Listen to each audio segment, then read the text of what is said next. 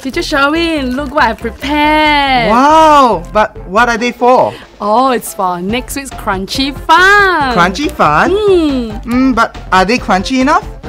Actually I don't know because I've not tasted before. Let me just try it, okay? Oh, okay. So, Teacher Sherwin, how is it? Is it crunchy enough? Yeah, but I think I tried the other one also. Then what are we gonna have next week? So you mean there'll be more crunchy stuff next week? Okay. So boys and girls, remember to join us next week for our Crunchy Fun. See you. Crunchy? Really?